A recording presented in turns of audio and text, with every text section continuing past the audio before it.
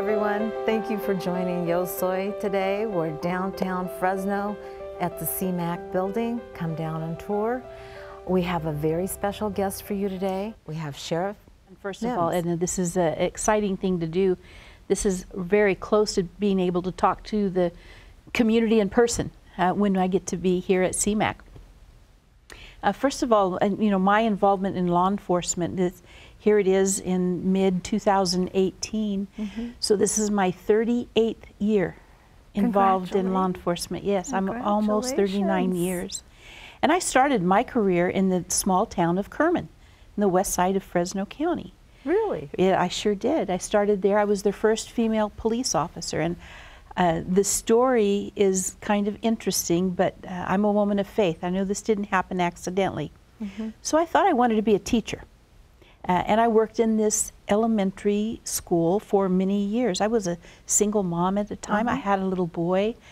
And I worked as a teacher's aide in a second grade classroom. And I found out that was not going to be my career.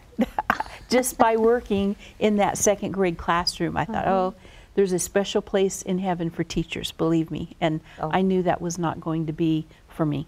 Yes. But I worked at the school many years. So now let me ask you a question. Kerman, you ended up in Kerman. Weren't you raised in Carruthers? How far is that from Carruthers? My elementary school years were in the small town of San Joaquin. Oh, okay. And then my family moved to Carruthers, so that's where I went to high school. Oh. So I say, go Blue Raiders, any chance I get. Okay. So Carruthers, Kerman, they're all within proximity close, to each other? right. Oh, okay. So, well, Carruthers, now you said you were in Kerman and then moved to Carruthers? San Joaquin and then to Carruthers, right. Oh my goodness. So you, were you on a farm or? In San Joaquin, my father worked on a dairy farm. So I grew up on a dairy, and I remember being little and my sister and I walking to the milk barn with our little aluminum milk can and filling it up in the milk barn and then carrying it back. And we were so small that this milk can, it took both of us to get it back to the house. But I have very good memories of living on that dairy farm and growing up out in the country where I love animals, and so we always had cats around, and we would catch crawdads out of the canals near where we lived, and it was just a very good childhood. Yes, that sounds exciting. Yeah. I love animals too, but cows, you get to make the butter and have the whipped cream, and it's delicious when you're getting it that fresh. Yeah, so there's a special place in my heart for rural Fresno County. Yes, I believe that's true. Most of your family is here in Well, I grew up, area? I'm the oldest of 3 children. And I lost my younger sister a few years ago. She passed. And I have a younger brother. He's the youngest in the family. He lives in Southern California. So I have 2 kids, 4 grandkids. They all live here close around where my husband and I live. And my mom lives with us. So we're all pretty tight-knit. Oh, okay, super, super. Yeah. So then from there you gravitated to the school. Yeah. How in the world did you get into the school as a school teacher? Yeah, well, I worked under, there used to be government grants. They were called CETA grants. And they were for people who were needy. I was needy at the time. I needed to earn a living. I was low income. I was a single mom, and I needed a job. And so I went to work under a CETA grant at this elementary school. You were AFD? Yes. AFDC recipient? I did not collect any aid, but I got the grant. I did collect unemployment because as a teacher's aide, you were laid off during the summer. Oh, okay. And so I collected some unemployment for that, and it was a big learning time in my life. I had to depend on myself. Of course, my parents helped, watch my little boy when I needed help with babysitting. Can I ask you about what age were you? I was 19 years old. Okay, so you were a young mom. Very young. Okay. Yeah, I was a young mom. So 18 when you had your baby? I was too, so okay. But I tell you what changed my life, and it was a telephone call. And it was from my dad. And he said, I'm going to retirement dinner tonight. Your mom has a headache. She doesn't want to go. I don't want to go by myself. Would you go with me? Okay. And I said, sure, Dad, I'll go with you. So I went with him, and the dinner was a retirement party for the retiring chief of police for the city of Kerman. And while I was there, I met the incoming chief of police, and he said words to me that changed my life. He said, one of my goals as chief of police here is I want to hire their first woman police officer. And I said, if I know of anybody interested, I'll let you know. And but on the way home that night, I told my dad, I said, I need a career. I need to be able to support myself and my son. I might be on my own forever, but I knew I needed a career. Mm-hmm. So I applied for that job, and I was hired. And that's why I say I'm a woman of faith. I know that phone call didn't happen by accident. That was meant to be. Mm-hmm. That was just meant to be. Mm-hmm. And of course, our family joke is, had my mom not had a headache that night, who knows what the heck I would be doing, right? But that was not by accident. I truly believe God had a hand in launching my career, because here I am 38 years later as the sitting sheriff of Fresno County. And you've been all over. I've been all over. You've been to Washington, you met the president. Yeah. I mean, this is a great example for the young ladies that are out there in the audience watching us. I've been able to meet two presidents. Two what was the other one? President Obama. Really? I was able to meet with him, and it was all surrounding immigration reform and trying to fight for reform. This was back in 2000 and probably 2013, 14, when we were trying to get immigration reform. That's how it's taken too long, but we're still, working trying to make that happen. But well, yeah, it's quite an honor. What is, I know when you accepted the job, I'm sure that you had a little bit of concern and fear. So can you explain to the audience how you bridged that and continued on your path to where you are today? Well, I will say that when I started for the city of Kerman, that was completely an unknown. I was green. My father was involved in law enforcement, but personally, I just never saw myself growing up in that career. I thought being a teacher was going to be my life. Right. But when I started with Kerman, I was very apprehensive. They sent me through the police academy, and I graduated. I was one of 2 women in a class of about 35 people in the police academy. And at that time, I was 25 years old. So I worked at the school for a long time, from the time I was about 19 to when I was 25. And even at 25, I was one of the oldest people going through the class. So here I was, one of the oldest. I was a single mom, trying to support myself and making it through. And it was not easy. It was not an easy time. I just thank God for my parents, who really helped me out with watching my little boy at the time. And they were very supportive and helpful. And it takes about 6 months to get through the academy. And I was successful, and I made it through, and I graduated. And immediately on graduation, I had other agencies trying to recruit me, because agencies wanted to hire women. Oh. There just weren't a lot of us back in 1980. As I was going to ask It was a long time ago.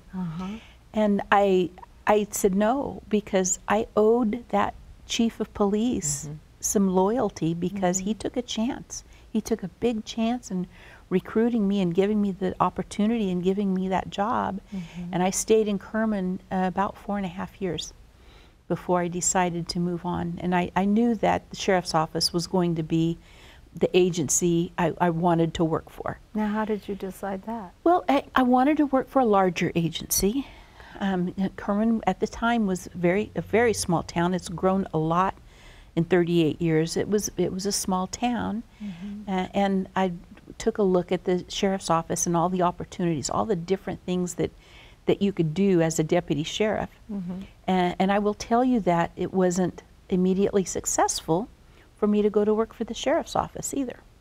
So I applied the first time, and I wasn't hired. I just didn't make it high enough on the list. Explain what that means. Sure.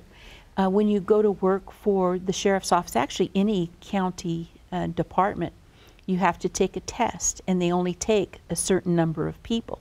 And if you don't rise above that line where they make a decision, you have to try again. Right. And I tried again. And at that time, they were only choosing people that spoke Spanish. Oh, boy. And I don't speak Spanish. And so, I wasn't chosen that time. So that's 2. That's 2. It took me 3 times. The 3rd time I applied, I was hired.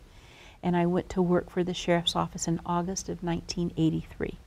How wonderful is that? 3 times. 3 times. But the idea, or we can't give up. Don't That's give up. the message.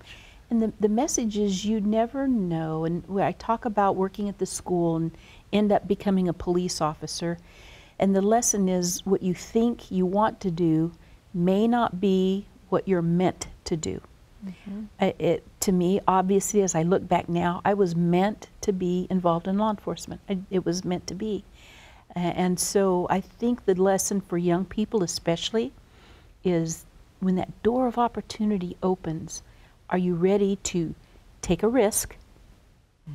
And are you ready to step forward?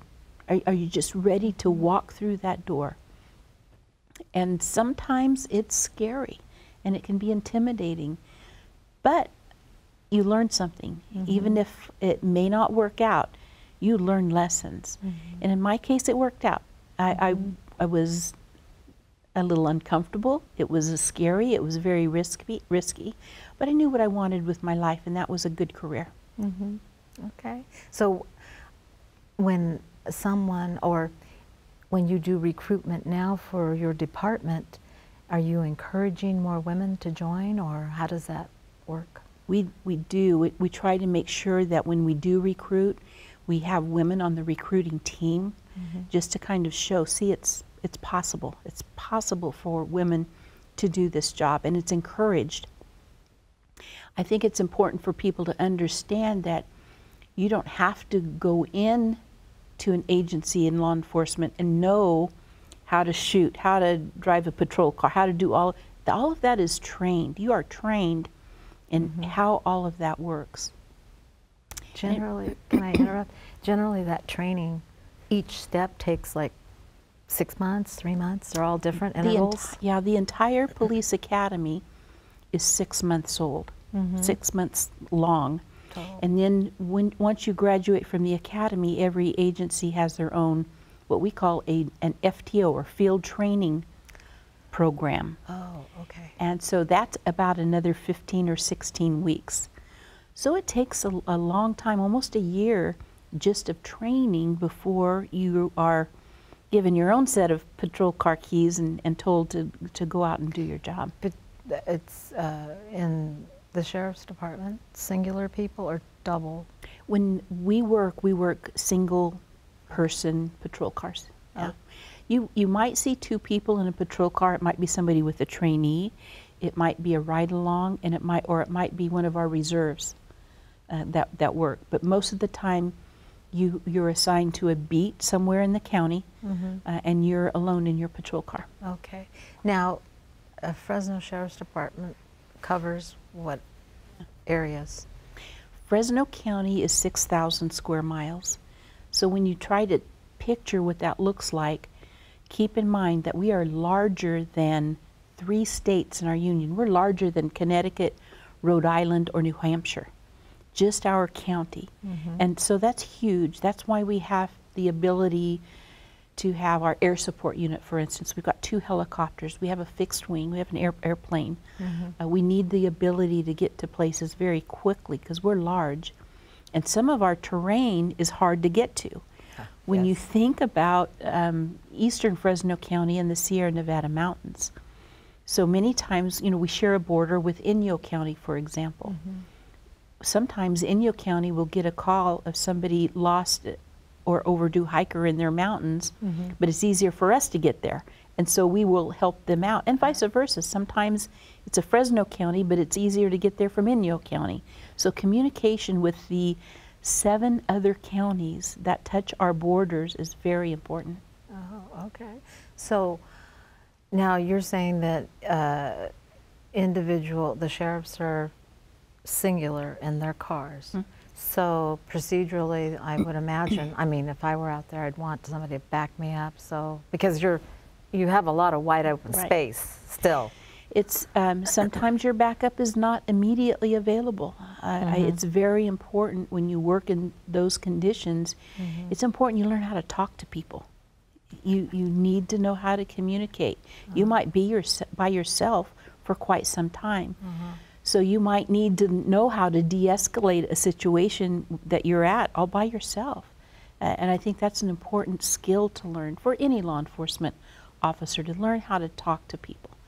Because you might be by yourself for quite some time. So in those situations, I mean, over time, I'm sure that you learn by experiencing the situation, but say, for example, if somebody out there is considering, especially a young lady, is considering looking at your department just to ease their fears once they get in and get out of the academy and go through the extra 15 weeks training, you're still gonna be a little uncomfortable and not knowing. So how do you manage them at that point? They really have a whole year of probationary time. So they're going to be tested, and most of the time we assign people in our busiest area, that's metropolitan Fresno County. Sometimes we train out in our Selma substation. We have 4 different substations in the county, and one of them is Selma, and that's like the second busiest area that we have. So we try to put them in places where they're going to be busy, and you just learn. You learn how to conduct yourself. You really depend and rely on your training that you get. You rely on your communication skills. You just have to be a decision maker, because we don't have immediate supervision to fill with deputies on every call. You've got to be able to make your decisions. And one thing I let our employees know is you don't need permission to do your job. You know, do your job, do the right thing, do what you know that needs to be done. Don't call somebody and ask permission. If you know what to do, just take care of business. Just go ahead and take care of it. So now I want to ask a question about how your department works as far as reaching out to community individuals to draw them in to consider your career path. We have a recruiting team at the Sheriff's Office, so we are regularly at career fairs. There are a lot of different agencies, including the County of Fresno, will have days where people will come that are looking for careers, and we tell them about what we do. I encourage people to come on ride-alongs, to ride along and see what our patrol deputies do. I encourage people to tour the jail. If you're thinking about a corrections career, come in and tour the jail. See if this is what you think is for you. Okay, would they ask a specific person or call? Just call my office. Just call your office? Call my office, and my assistant will make it happen. Okay. But we truly encourage people to take that tour. In fact, for many nonprofit organizations, I might donate a jail tour and lunch with the sheriff. But it gives me the ability to really show the community what the job of a correctional officer really is. Can you imagine trying to deal with serving 10,000 meals a day? That's just about what we have. Feeding, medicating, getting people to and from court. We take probably within 300 people a day back and forth to some kind of court proceeding, Monday through Friday. So if you like logistics, you know, that's a good job for you. We have a lot of opportunity, and for deputy sheriffs, somebody that comes to work, and once they learn their job, they have an opportunity. They might want to work canine. I had a dog for 2 years, so that was probably the most fun assignment I had in the sheriff's office. They might want to work a detective position. They may want to work in our boating patrol. They might want to be one of our search and rescue team members. We get a lot of calls. People go up to the mountains, even urban searches too, but most of the time it's an overdue hiker, or somebody gets lost or injured, and we've got to send our search and rescue team, not only members of the sheriff's office, but we've got about 200 volunteers that help us with search and rescue. We train them, they get an emergency services card, and they help us when we have lost people. When I talk about urban search and rescue, the most immediate example I can think of is an Alzheimer's patient. And, you know, somebody who walks away from a assisted care home and they're lost. We actually do search and rescue. We will even call in our volunteer posse members to come in, and they'll ride canal banks or in fields or track somebody. But it's a really good opportunity for people who want to, they don't want to work for the sheriff's office, they can volunteer and work when they can. So how many, they just call your office for that as well? Just call the office. And how many volunteers do you usually have on hand? Or do you just... Well, I will tell you, one of our largest volunteer groups is our volunteer chaplains in our jail. We have over 200 people who volunteer their time of all religious denominations to come in and minister to inmates in our jail, which is very helpful for people who really are looking for help and resources. Those chaplains are a resource. And then our second largest group is our search and rescue. So somebody, for instance, that has a horse, they can become part of our search and rescue posse. They have a Jeep, they can be part of our Jeep unit, four-wheel drive. Really? If somebody likes to hike, they can be part of our mountaineering unit. We call them our ground pounders. They can, you know, hike and look for people. Okay. We have a volunteer air squadron. So if somebody's got an airplane and they want to be part of the air squadron, they can do that. There are all kinds of opportunities for people that have the interest to come and be crime fighting partners. Wow, I didn't know you did volunteers. Yeah. I want to ride a pony. That would be great. Saddle up. There you go. And then do you, I mean, when you say you train them, what type of, I'm sure you don't do the 6 months. No. What we do is we train them, for instance, in how to read GPS. Okay. So, you know, coordinates, that's going to be important, especially if you have a mountain search. How to support yourself, what to pack if you back by yourself 2, 3, 4 days.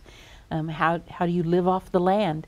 And an example is a couple of years ago we had the rough fire in Fresno County. Largest wildland fire that we've ever had. At the same time, we had a lost hiker from San Francisco. Oh dear. And the problem was because of the smoke from the fire, we couldn't get air support up. Oh no. And so we had to send in our search and rescue teams back. It was 20 miles from where they parked their cars to where this lost person had camped. Oh dear. So it took 3 days just to hike into a starting point, and then to have minimal air support. It was a great operation. 9 days later, a team, actually it was a Marin County team, because we called for mutual aid. It lasted 9 days. And we found this woman alive. She was injured severely, but she was alive. But the dedication of all of these teams to have to walk in 3 days, and remember, you've got to have all of your food, all of your water, something to sleep in, shelter. You've got to have all of that planned, and you're packing it in. And then before you can even start your search, it's 3 days, then you start your search. And so she was found. And keep in mind, that's another 3 days. They've got to hike out. Right. And they had run out of some supplies. They fashioned some safety pins into hooks, so they were able to go fishing, and, you know, and catch their meals. And I just think it's a wonderful thing to have that kind of team where you can be innovative, you can enjoy the outdoors, you can do something really good for your community, and be part of a team. That the esprit de corps is very important when it comes to something like that. You're really part of a team with a common goal. You know you have to work together because you can't do it by yourself. And that just creates a real cohesive group, and the camaraderie is something to see. That's interesting. I had no idea. Do all sheriff's departments have this volunteer system? Most sheriff's offices have volunteers to do something. I know the ones that, for instance, that have the rugged terrain and mountain areas have search and rescue like we do. If it's a more urban county and they may not have rural areas, they probably don't have the search and rescue to the extent that we need one. Oh, interesting. That's now, since you have these volunteers, I have a question. Do you bring on teens? Do you have a program for teenagers? You bet we do. We have an Explorer program, and it's actually through the Boy Scouts of America. And it's for boys and girls who are looking at maybe law enforcement is the career for me. We have uniforms for them, and they help us out with many different events. In fact, they have been to recruiting shows and open houses with us also. They will volunteer at events like every summertime. We have a sheriff activity league at several different school sites, mostly rural, underserved areas. Like Carruthers, Del Rey, we've done it in Biola, we've done it in Layton and Riverdale, where we have these after school, it's mostly summertime programs, and we send our explorers out there. What's important about the activity league is we use young people from those communities who are college students to help us with those summer programs.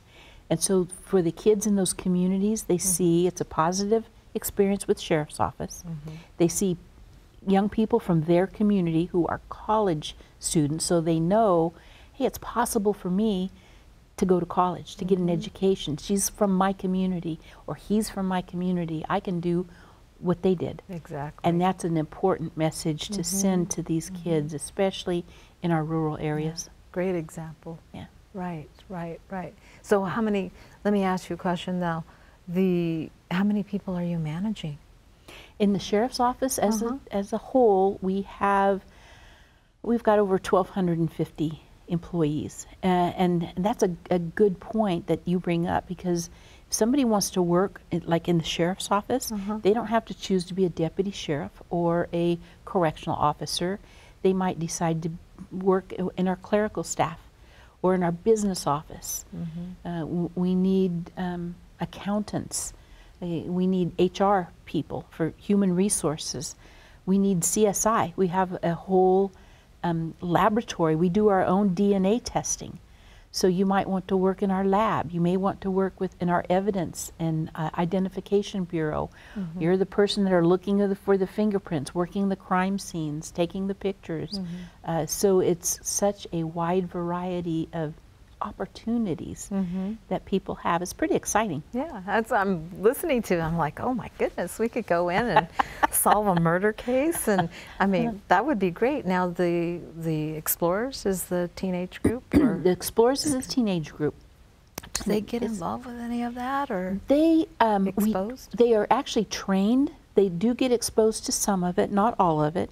Okay. And in fact, they are actually involved in some competitions with explorers across the country. You know, we will teach them how to investigate a crime scene. They will actually train them in firearms, and they will go and compete against explorer groups from other places. And so they kind of have that training period where they're making a decision: is this for me or is it not for me? But it's pretty exciting. They've done very well in those competitions. Now, for example, in the Explorer group, how many of those folks that come out and experience the volunteer system return and become?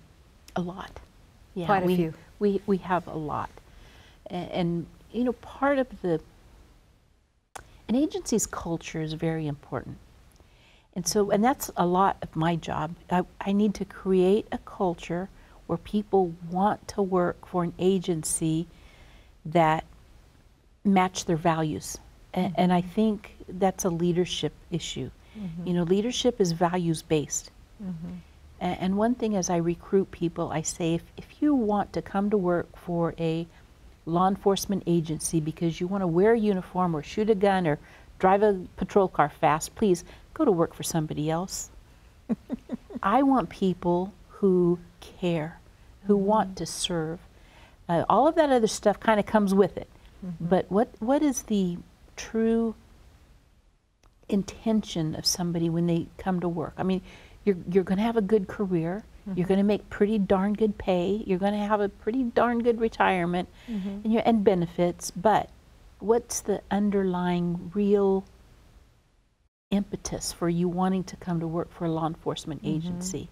And I want people who care, who want to serve, because we are called public servants. That's right. And that had better be uppermost in a person's mind. Yeah, it's a highly skilled customer service because you're dealing with people day in and day out every second.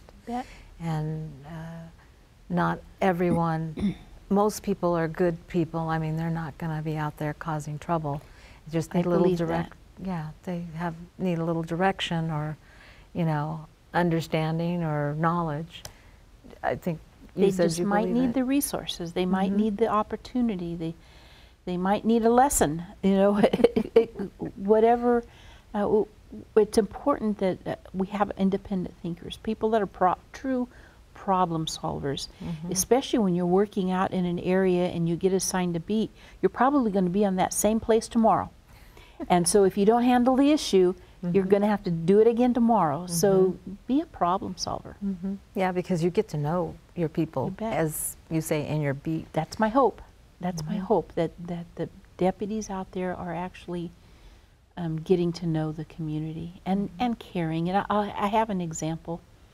So we had it was a scary situation. A toddler fell into a swimming pool.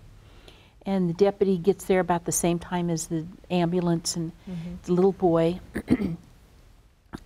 his mom had actually got him out of the pool.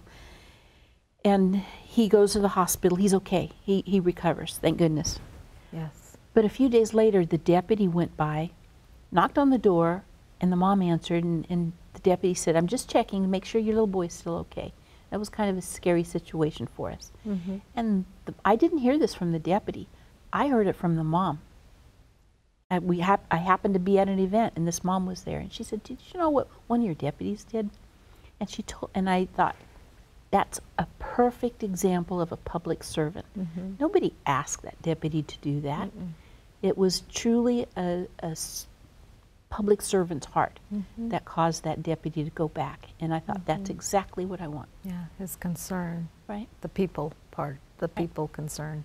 Yes. So what would you share with us an example of, through your 38 years, when you felt like, you know, the epiphany came on and you said, you know, this is really what I was meant to do? When did that happen? I think, wow, I think that happened probably when I was promoted to lieutenant. I had two things that happened to me at that point in my career. And that was still, it took too long, 1998, when I was promoted to lieutenant. And for a long time, up until that time, I always felt a burden that I had to do more. I had to make more arrests. I had to write more reports. I had to answer more calls. I just felt that it was important for me to prove myself over and over and over again. Was that because you're female? Yes. I think I have to prove to people that I can do this job. And I was promoted to lieutenant, and it was at that time I thought, wait a minute, why am I carrying a burden that's not my burden to carry? If someone thinks I can't do this job because I'm a woman, that's their problem. That's not my problem. So why am I carrying the load? And I let it go. And what an epiphany that was for me, to know that I don't have to carry that load anymore. I just let it go. And that's another important thing, I think, to young women out there. Don't carry loads you don't have to. I mean, things are hard enough. And don't take on problems that aren't yours to carry.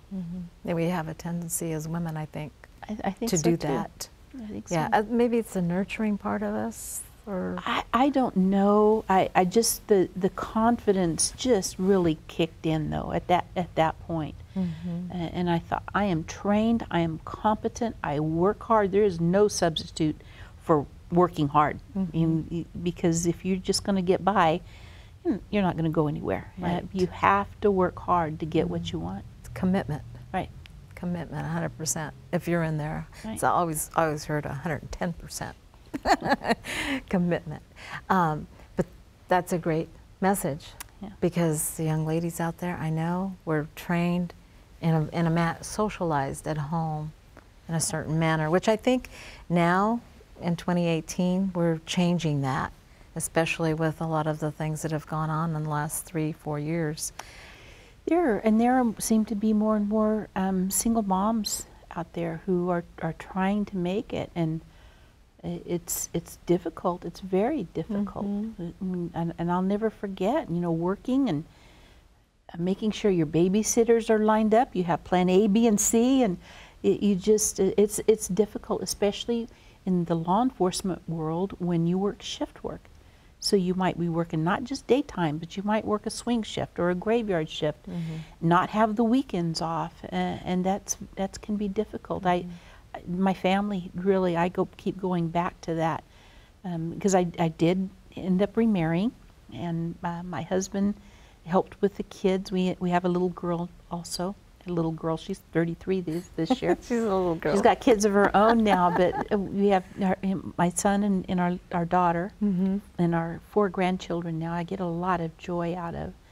But that's difficult when you make a decision to get involved in a career like this, knowing you're going to be working shifts and nights and holidays. And I'll never forget having to leave my daughter's, I think it was her 6-year birthday party. I got called out on a call. I had to leave, and thank goodness for my husband who understood this is what I was doing when we got married. So Is he in law enforcement as well? no, he works for a construction company. That's interesting. Yeah. How in the world did that occur? Because you have like you said, your shifts. Yeah.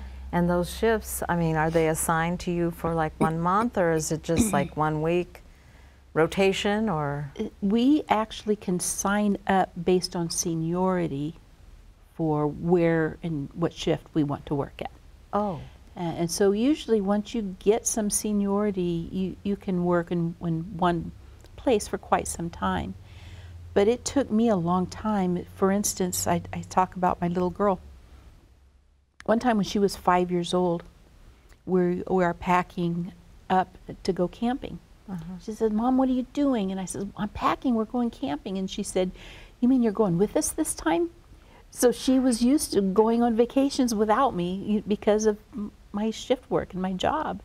But she was 5 years old.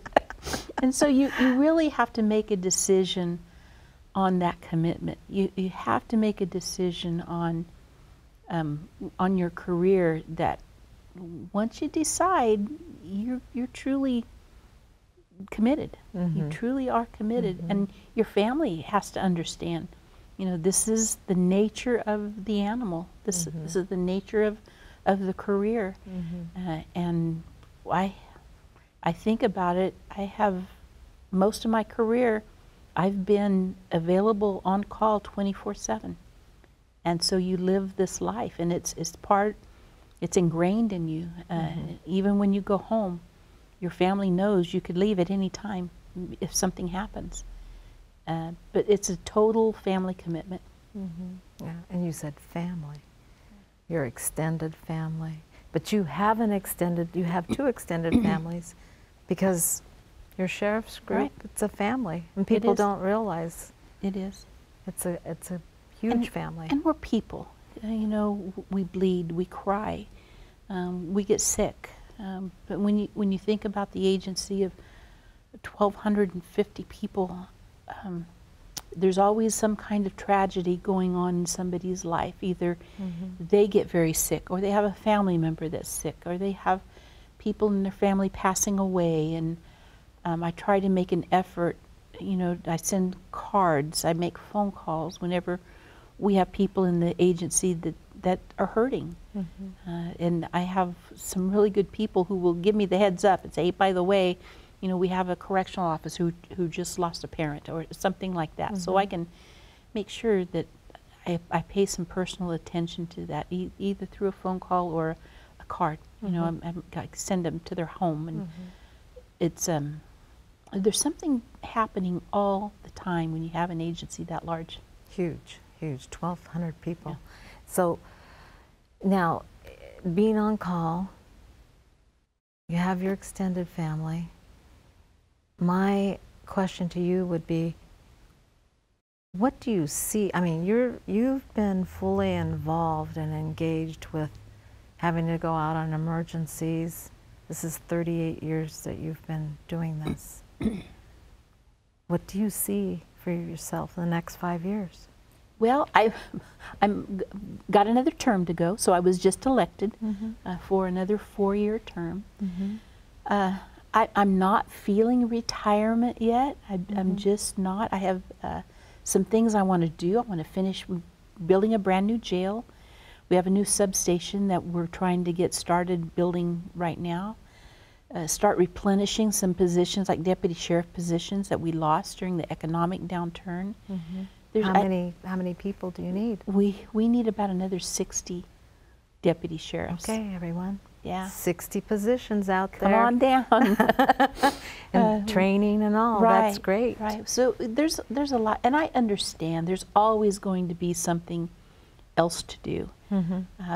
But there's a couple of special projects, such as the jail and the substation, that I really want to make sure we get to the point of no return before I start thinking about retirement. I wasn't thinking retirement. I was thinking maybe you were on to another level. Oh, like another elected office? Oh, no. You never know. You know, I'm in the sheriffing business. I've been asked to run for national or state office, and it just has never, I've never had my fire in the belly about that. And I think to do that, you better have that fire, and I've just never felt it. I truly feel I'm where I belong, and I'm at peace with that. That's good. Something may come along, you know, when the time comes. It's kind of like that phone call I got that night, and I went to work for Kerman. I'll leave my faith to lead me where I think I'm supposed to be. But right now, I know I'm where I belong. That's good. So your project with the jail, I understand there's a whole mental health ward, or? Yes. Now our new jail, I'm very eager to get that project done. In mid-2020, it's supposed to be completed. Once we open that up, we'll be able to shut down our old jail that was built in 1941. So you can imagine how antiquated that old building is. So the new jail will have special construction so that we're better able to address inmates that have mental health issues, medical issues, a reentry program space so that probation come in and help us prepare people to leave jail, because people don't stay in jail, in a local jail, all their lives. You know, they have to be ready to go out and become part of the community again. If they decide not to do that, we'll bring them back. But we want to try and at least when they leave, have them better than when they come in. And that new jail will help us deliver the programs that I think is going to help. And I feel that responsibility. You know, we could just house people, but that doesn't make our community safer. No, no, no. You want your community to be healthy and people working and I don't involved. want more victims. I don't want more victims out there. So why wouldn't we help the inmates when they're ready for it? Because not all of them get to that point, but when they are ready, here's what we have to offer. Okay, so it'll be a whole complete program from start to finish when they're getting prepared to be released, and then get into the situation where they need to get all their ducks in a row before they go job hunting and whatnot. An example of that is right now in our main jail we have a pod. It's a section of a floor in the jail, and we call it our TJC pod. It's their transition from jail to community. We have an instrument where we assess the inmate to make sure that they're ready for the program, and we address whatever their criminogenic need is. It might be substance abuse, it might be anger management, it could be alcohol, it could be all kinds of things. So we bring them into our pod, and they get personal attention from their probation officer. The probation officer they're going to have once they're released from jail, so they have that network and that relationship before they get out. And this took some convincing on my part to start this pod, because I was old school. Oh, okay. And they said, Sheriff, we're going to mix classifications, which means they might be members of rival gangs. That's something we just have never done until we did this. So they're all in one pod. And we also don't choose the low-hanging fruit. We don't choose the easy cases. These are inmates that are medium to high risk to re-offend. So that's where we make the biggest difference. The medium to high risk to re-offend. Okay. Now, normally in the jail, the recidivism rate we know is 80%. 80% of the people booked into our jail has been booked before. In this TJC pod, it's 18% recidivism rate. And that's amazing. Yes. If we can replicate that in our new jail, because it takes really a special place to be able to do this, we're going to make a big difference in public safety in Fresno County. Oh my God. Yeah, that would be wonderful. And then you're going to have more jobs there, because you have to bring people in that are going to, what types of, they psychologists, or what type of? We have social workers and psychologists that we work with. Our correctional officers they volunteer to work in this pod. Our probation officers is 2 full-time probation officers that work in this pod. And so our new probation chief, Kirk Haynes, he's great. He's really, really good. And he's fully committed to this program, because it takes all of us. It's not just the sheriff's office. It takes all of us to make the difference. Okay. And where did you get this pod idea, or was it brought from somewhere else? Yeah, we were approached by it's a national organization. It's the National Institute of Corrections, NIC. And they said, we will help you with a planning grant for this idea of a transition pod. And they did. They sent consultants. They paid for it. It didn't cost us anything. And it was just consulting and planning for getting something like this started. And that was almost 3 years ago now. And I told them when we started this, if this doesn't work, we'll go back to the old way. But it's got to work.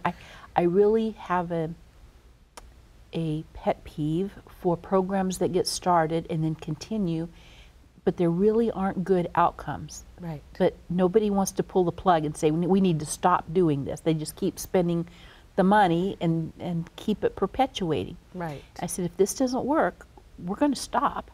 But it's worked. They've proven to me that with that recidivism rate, it's working. So you see, like, in the future jail, there would be a complete floor dedicated to this system? That would be ideal. Yeah, I need my water. That would be ideal to have a complete floor, because right now the really maximum number of people that we should have is 25 to 30 people for it to work the best. But if we could get more, but it's based on assessment, we can't have inmates saying, yes, I want to come and get help, when they really don't need it. It really takes a careful assessment to make sure we get the right inmates, that we're going to make the biggest difference. Sounds to me that the assessment, you're kind of going through and finding out, again, it comes down to commitment. Are those particular inmates committed to, when they leave, and not return, and stay with their families and get involved with the community. That's what it sounds, and that's what you do, right? Pretty much. We have really good testimonials from the inmates that have actually gotten out and gotten employment, gotten jobs, reunited with the family, who have been involved with criminal activity, and they had in prior times just burned all their bridges. You know, their family tried to help for years, their friends had tried to help for years, and now the only friends they have are all others involved in criminal activity. So it's really important for them to, we have one other program, it's called Thinking for a Change, and they have to understand that they have to think differently about being successful rather than immediate gratification, whether that's with substance abuse or alcohol or whatever. It's really thinking for a change, and that's a real important thing to hit on while they're in jail, and then they make the relationship with their probation officer, so they're not getting out and a few weeks later getting a cold call saying, "I'm your probation officer, how you're doing." Right. You know, they have that relationship. They have somebody they can call right then, and then connecting them with the resources into the community they're moving back into. Okay, so it's almost hand holding kind of system, Sure. Step by step. You're getting ready to leave us, and we want to be sure that you... They know they've got help. Okay. They know they've got a support system. Now, I realize that when someone's incarcerated for a period of time, they're losing familiarity with what's going on the outside in the general community. So is there some type of bridge course or perhaps some debrief as to, you know, now it's like, for example, when we went from computers to having computers, and then, so do you do something for that part of that? You bet. We actually are getting ready to start a tablet program in the jail, where inmates can receive programs and help on individual tablets that they're going to be getting. Of course, we have to control it, the access that they have on those tablets, but it's through a company that provides the programming, and it's kind of the next step in programming with inmates. You know, and we just started. It was just approved by the board today. How we went exciting. to the Board of Supervisors today. Oh, wonderful. That's exciting. So we're always trying to think ahead. Also, in our new jail, we're going to have some video visiting so that people from their computers at home may be able to visit with the inmate. Some video court proceedings so that the inmate won't have to go from the jail into court. They can do it right from the jail. So there's, technology-wise, there's a lot of things happening in the law enforcement and corrections world. What about the children? Because a lot of inmates, whether female or male, they're separated from their children. Sometimes the child is perhaps an infant and they really have never had that relationship. Do we have some relationship building for them? We don't in the general jail population, but in the transition unit, we actually have contact visits with family. And so inmates might meet their children for the first time when they're involved in this program. Again, it's very assessment driven. And when they get to the point where they're ready for that, it's like the reward. You know, you do well, you really want to change. Before you get out, we're going to introduce you to your family, maybe little kids you've never been able to meet before, and allow those visits to be contact visits. You know, of course, they're supervised, but that's something new we're trying. Okay. And I know when we first started on down this path, you mentioned the high profile, high risk to reoffend. Yes. For 32 years I've seen tattooing, but here in Fresno I noticed they're having the tattoos all the way from the head all the way down. Is there a program offered to remove those tattoos if they wish? The county has a tattoo removal machine, and we do have some people taking advantage of that. I wish there were more, you know, that would. There's certain conditions you have to meet before that's agreed to. And it takes a long time. You have to go back several visits to completely remove a tattoo. And it's very difficult when somebody's made a decision to put a tattoo on their face to get it to completely go away. There's always going to be something you're going to be able to tell something was there. So the lesson is, you know, don't go down that path. Don't even start it, because it's very difficult, especially on your face, to remove those the tattoos. As you said, it's a hard. Once they get into this particular lifestyle, they just go along. So I realize it would be nice for everyone not to do that, but it's a very popular thing to do now, and I was just curious.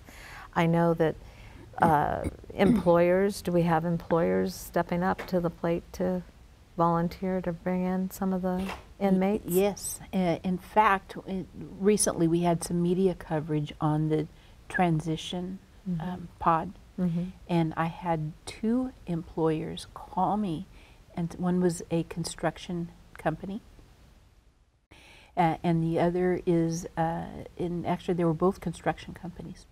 And then I had another call, and he trains people on how to cut hair.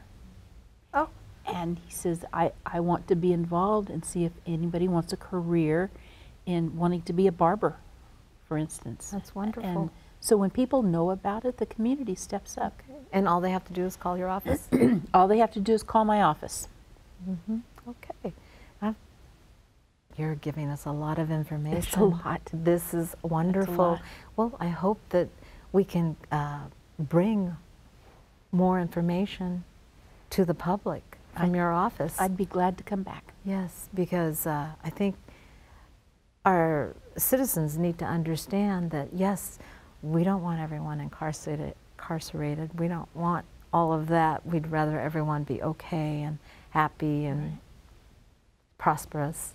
But sometimes and crime-free. And crime-free. But sometimes things happen, and it's okay to ask for help. Absolutely. Right? Absolutely. Yes. Okay. I know you're a busy gal and you have a busy schedule, but I'd like to invite you back again, maybe in the 6 months or something. Give us a debrief on how our Fresno County is doing. I've noticed quite a lot of cleanup. I mean, the homeless, I'm hoping that we're getting some jobs for them. I know Cruz is working hard to bring in a lot of resources. I see that the crime,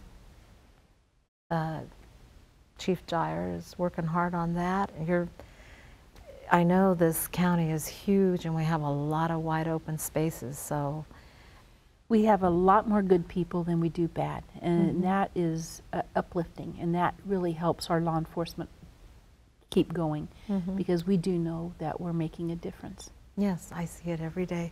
So I want to thank you very much for coming in and joining us, and I hope to see you again soon, or someone else in your department. I mean, you have a huge, huge organization, and you're adding more, and it sounds as though Fresno is going to be seeing a lot more sheriffs, and obviously a lot more help in the jail as well.